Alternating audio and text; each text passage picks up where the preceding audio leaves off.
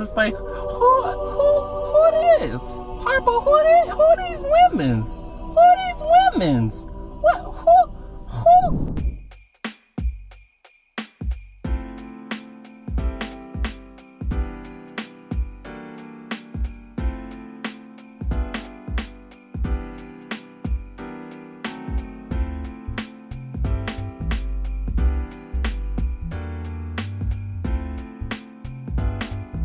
Of Eat That Food.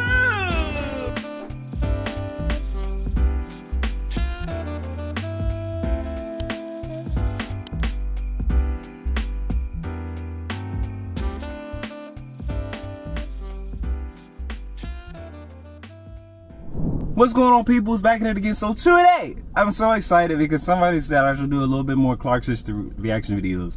And as y'all already know what's popping on this channel. You already know what's good. You already know I love Clark Sisters for so many different reasons. Their musicality, their lifestyle, their beliefs, their example, being gospel legends, their musicality, their songs, their faith, their prayer lives. It was literally, I think, the one song that really arrested my spirit back when I was about maybe 19 to 20 years old. It was a praying spirit. It was a praying spirit. And like, definitely for me, right around the time I went to college, I think everybody kind of, has their days, or go for a time, if you knew the Lord before you went off to college, you kind of just, you just do your own thing.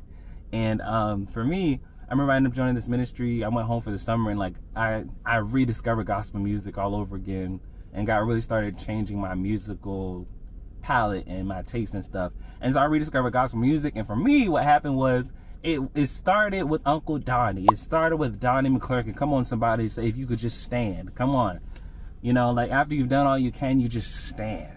And went from Uncle Donnie and just like following his story, listening to all his music. And for me, I don't know about you guys, but I'm that person that's just like, if I learn somebody, if I find out about this person as far as like, their music, I'm like looking in their life. I'm like looking at interviews. I'm like looking at all the content, trying to figure out like, who is this person? Where have they been? Where do they come from? Like what do they always sound like this? Are they consistent? Do they change on you? What is all the things? I want to know all the things. So like I literally go into like this rabbit hole. So I did that with Uncle Donnie, and then somewhere in there I think I heard him on maybe it was TBN with Burrell. God has not promised me sunshine, because that's not the way it's going to be. But sometimes we've got to get a little rain mixed with God's sunshine, a little pain. It makes me appreciate that. See, I can't play with that. The good times, so you may not have the Bentley yet, but be grateful. Anyways, so she sung Be Grateful, and that changed my life. And I was like, who is this woman? And I'm like, she has all these, melismas, all these runs, these riffs. Her musicality is crazy, and her ear and stuff. And I'm like, oh, and she's jazzy. She's like the jazz fusion gospel singer, which is like, whoa, that's so dope. And you hear it. It's not like she tries to be.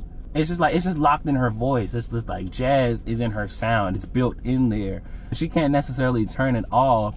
But then I think that's also one of the reasons why I also gravitated towards like, the Clark Sisters and even like Dorinda. They all kind of do with scatting and has their jazz elements with the improv, circle singing and all this stuff. But one thing I love about Dorinda is that Dorinda can turn it on and turn it off, and she's going to either give you one or two things. She's either going to give you like a jazz blend, which is like Kim and Karen together. I'm still here.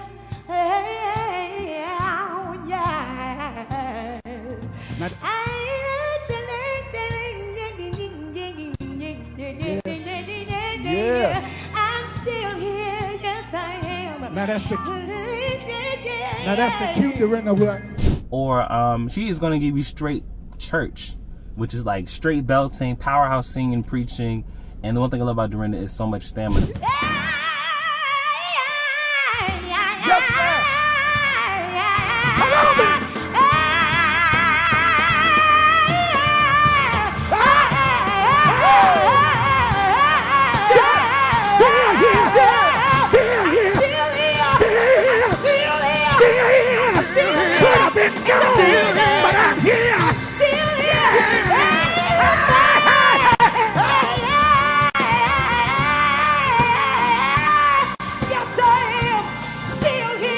But that's not what I'm talking to you about in the story. So in the story, I went from Uncle Donnie to Kim Burrell, and then from Kim Burrell, you know, because I was like, I love Uncle Donnie because Uncle Donnie's like the tenor of tenors. And I'm like, oh my God, Kim Burrell, like she sings so jazzy. I love it. And then I was like, wait, stop the presses. Stop the presses, stop the pauses, stop the causes. What really happened was, in my whole pursuit of Kim Burrell, her music and all the things, I was baffled. I was bewildered when I learned one of the albums of Kim Burrell's that I love is the Love album, and she did like a bunch of different songs that are really cool. You should check it out if you're not familiar. And she did like a lot of different covers. But one cover that I did, okay, it's in my spirit. I'm going to say this, going to be excited. Slow down. So one of the things that happened for me was that I was listening to that album. There's one song she does. Do I speak or do I not? My insecurities are meet by my lines. And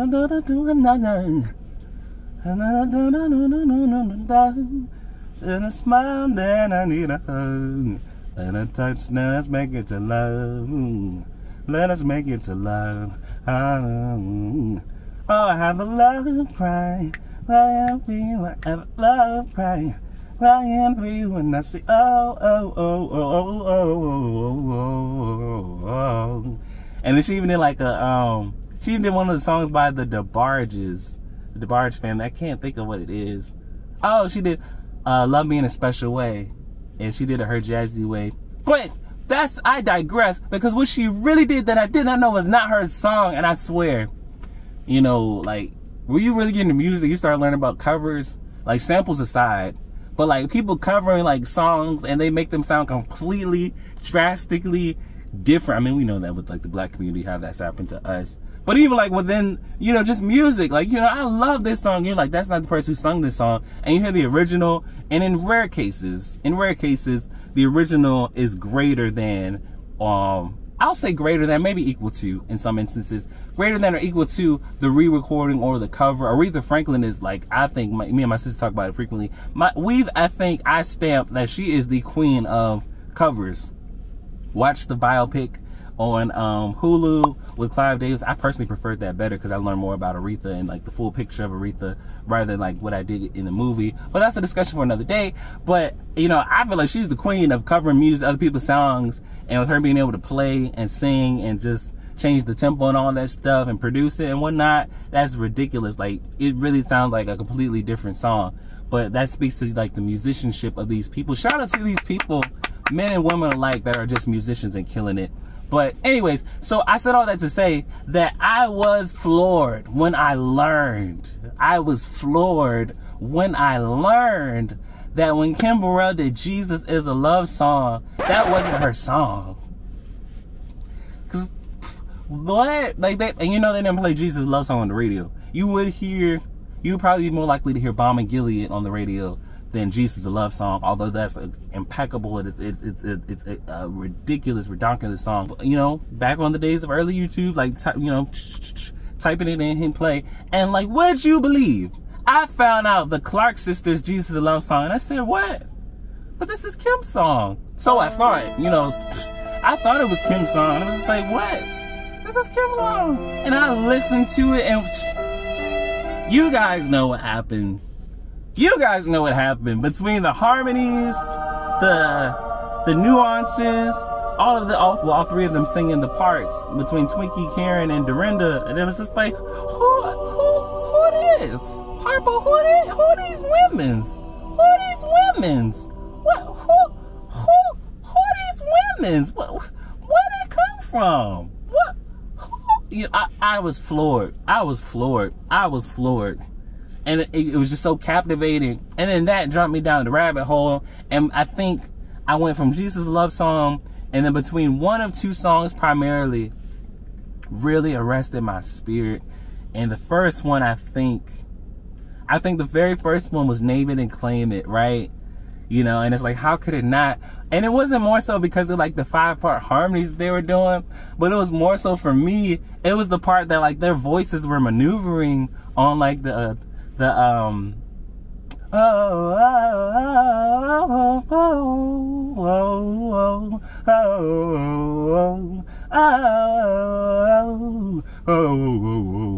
like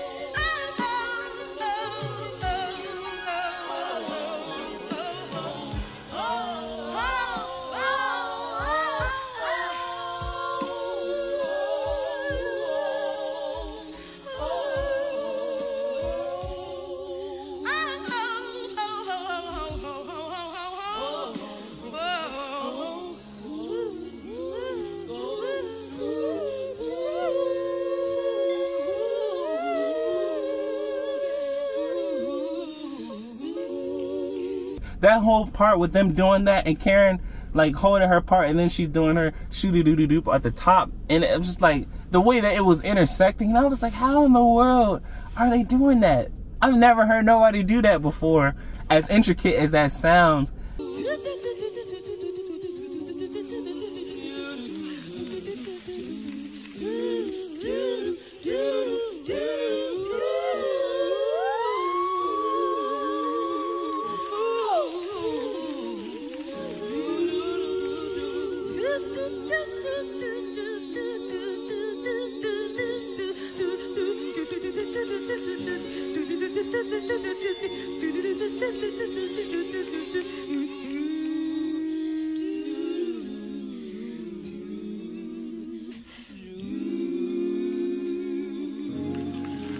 I was like, what? I kept going back because I was like, what are they doing? How are they doing that? And this is very much for, these were not musically trained ears, so I could not differentiate whose voice is who. Let's get into the blend. I couldn't tell whose voice was who was doing what. I was amazed. I was floored. I was like, who is singing? And it's 5 of them. And I'm like, okay, she's singing the lead now, and okay, I'm like, Dorinda had a part, okay, so that, but like together, I was like, Maddie, well done, because the way she got them sounding like one person, and you can't really tell unless you really put your time in, and you really put your ear in. And I mean, you listen to all these records and you replay it and you play it until you got like Donald Lawrence precision. Like, you will not differentiate their voices and who's singing what part. And even there's some instances where it still sounds hard. It's still tricky because it's just like, man. And I love their voices so much. I love their voices so much for so many different reasons. I love how it comes together. And I love how Jackie's voice is so rich and it's so smooth. And shout out to Maddie, because it's wild. She had she had 5 girls, and all of her girls could sing. Like, she had like a full choir. Like, how do you have sopranos, mezzos, altos, and you got a Twinkie? You got a Twinkie who can sing anything. Like, doesn't matter how high, doesn't matter how low. And like Jackie just be cool. She just be in her pocket like, yo, I'm gonna give you straight tones. I'm throwing a little vibrato. You know what I'm saying? I'm gonna give you a little this, I'm gonna give you a little that. You know what I'm saying? And I'm just gonna chill. Give you a little riff, a little run here. And so I'm gonna give you face. You know. You may be weak, you may be one, you may be gone, but don't you know that God knows and understands all. And I was like, come on, Jackie, if you're in pain or in a strain, then don't complain. And don't you know that God knows and understands all. And she just like chilled. And you got Niecy. And Niecy has like that rasp and that distortion in her voice naturally, which is like, And her voice, I think, sounds the most similar to like Maddie's voice, their mom, but it's like the soprano-y version, more of a soprano-y version, and it's very distinct. And even like, you know, when she's is my prayer, is it in vain? Like, it's like Nixie. And then Twinkie, I love the, like, Twinkie has like a little rasp on her, especially on her upper register, and just in her voice too. I think as she got older, it kind of like smoothed out more, and it's still apparent. But, you know, and then Karen, Dorinda's voice is just like, it's so bright. It was so bright and so colorful. And then with the rasp, with her preaching and singing and stuff all hard and whatnot, it really made it more of a unique sound and a tone. But like, although it's raspy, it's still very clear. Everything can be clearly heard, and all the things. And Karen, just the soprano that she's just ridiculous. And all of them have like a similar vibrato speed, which I think contributes to like them singing well together and everything. And it's just craziness. It's just craziness. Just craziness. So like hearing Name It and Claim It and them doing all the things, it really had my heart like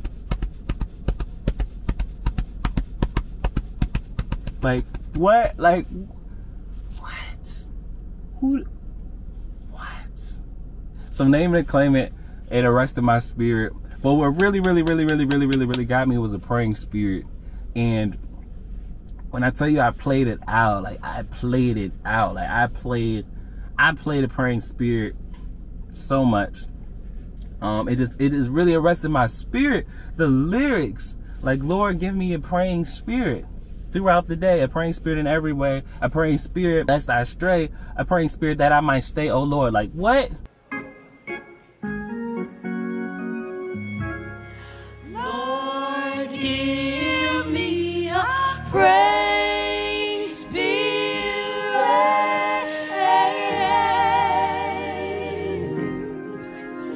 a praying spirit.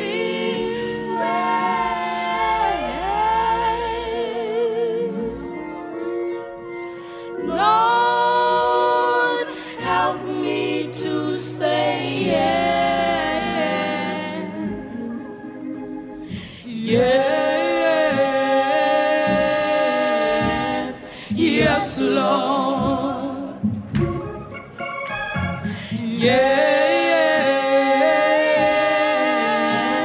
yes, Lord. And it's funny, the Holy Spirit reminded me the other day. I think that's one of the reasons why I'm like a prayer warrior now. It's like I played that song so much. That song resonated with me for so long. I still love to listen to it to this day. That's still one of my favorite songs by the Clark sisters, and one that Twinkie has written. You know, that, Endow Me, Jesus is a Love Song, of course. It's so many things. Her pen is crazy. And her pen actually inspired me to be like, I want a song, right? I'm like, she writes songs from the Bible? That's crazy. I never heard people do that. Like, who else is writing songs from scripture and it's clearly denoted from the scripture? Like, trust in him. And I love watching like their Bring It Back Home concert, and they had like the scripture listed, like where this came from. They'd be like Psalm 107 or this or that. And I'm just like, that's dope. Trust in the Lord with all thine heart. Lean not to thine own understanding. Yeah. Trust in him only. You can depend on him. Oh, trust in him. Like, Lord, I want to be able to write songs from scripture. And would you know, when you pray these things, God can actually do it for you. And I've had the privilege and the opportunity to write songs that have been inspired from scripture and my own journey and stuff. But I absolutely adored the fact. So it's just like, that's the Clark sister magic that I just absolutely just have fallen in love with. But a praying spirit, it really arrested my spirit, and I really was praying. I was like, Lord, give me a praying spirit. Like, I want a praying spirit, God. I want a praying spirit. You don't even know what you're praying for, right? You don't even know what you're praying for at these junctures in time. I'm like, God, give me a praying spirit. Give me a praying spirit. Give me a praying spirit every day. Playing the song every day, asking like, okay, like, Lord, give me a praying spirit. Because you don't know you're singing this, right? You're singing this song, Lord, give me a praying spirit, but you're praying. You're praying while you're singing this song. Lord, give me a praying spirit. Lord, give me a praying spirit. Lord, give me a praying spirit. And what does God do? Give you a praying spirit? Give you a praying spirit. Like, what? That's crazy. Crazy. And I literally sung my heart out. And I was just like, oh my God, they are insane. They are insane.